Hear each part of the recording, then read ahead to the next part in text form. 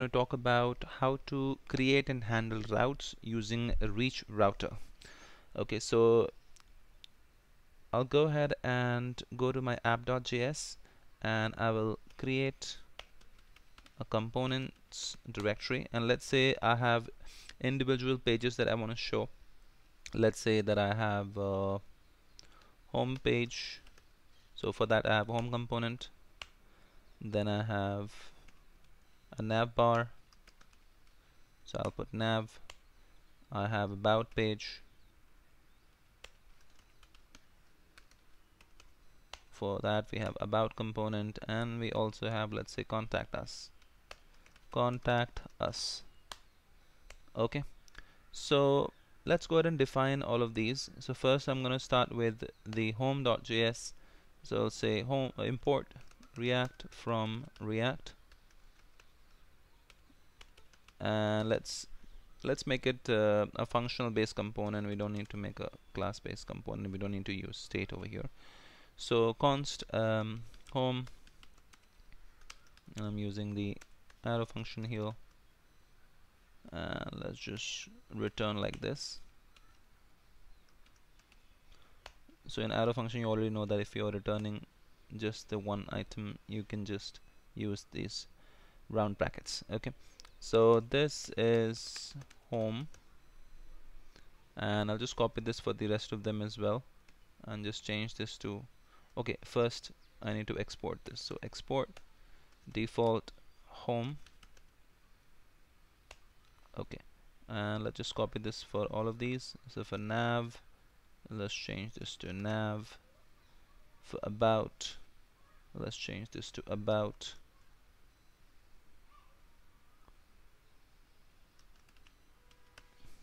And let's put about here. Let's put nav here. For contact us, let's change this to contact us. Okay, and we just need to import these, but before that, in order for us to handle the routes for these, we need to install reach router. So if you want to go into the documentation, this is basically the documentation of reach router, and it's pretty good. You can use React router DOM also for handling routes, but this is better compared to that. That's why I'm teaching you with this. So I'll say npm install, let's say at reach router. I think that's what the name is. Let's check. Reach router npm. Yep, that's what the name is. Let's install it. Okay, I'll just pause the video while it installs. Okay, it's been installed. Now let's see what is the use case of this. So we need to bring in a router. So we'll go to app.js, which is our main component, and import router from reach router. Okay, and then I just need to wrap my component with the router. Okay, so I'll get rid of this and I'll say router, or with the opening and closing tag. Okay, and then I can just use my home component, and then it also asks me to define the path. So on what URL my home component will be available. It'll be available on slash, and where would my about .js be available? Did I export it? Okay. Okay. Yeah. So for about, you can see it's already importing on top. PHP Storm is doing that for you, so I don't have to do that. Okay, and the path will be slash about. Let's say I want to access this on slash about, and then we have contact us also. So let's say I want to access contact us on the URL contact -us. Okay, now we need to define these links also, so that it's a clickable link and user can click on a link which takes them to slash about. We can do all of that inside of the nav component. Okay, so over here I can say I need the link tag. So the reach router already provides you with the link tag. Okay, so for this to work you need to use the link tag. The normal a tag won't work with the routing. Okay, if I just use a tag like this with the href, it won't work. So you need to use the link tag. Okay, so I'll put link over here, and instead of href you need to use to. So where should my link take me to? If I use this, it should take me to home. So if user clicks on home, it should take me to home. Similarly, I can create more also, for one for about and the other one for contact us also. So this will be for about and this will be for contact us. Contact us.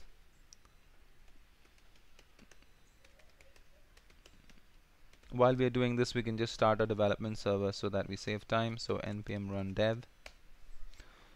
The repository for this is available on Git, so you can check that out. I'll leave it in the description box in case if you haven't got it already. Okay, so you've got these three of them. I just need to include this in home so that it's available. In fact, we need to include this on all pages so that the links, clickable links, are available everywhere. So this is home. On top of that, I will include nav so that I have a clickable links available here. We'll include that in the contact us also, and we will include that into our about us also.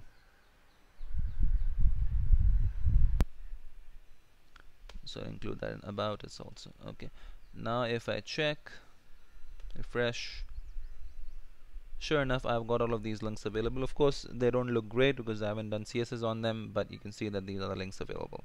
So currently guys, I'm not focusing on the CSS. You must have observed in my video series I'm focusing more on the concept building.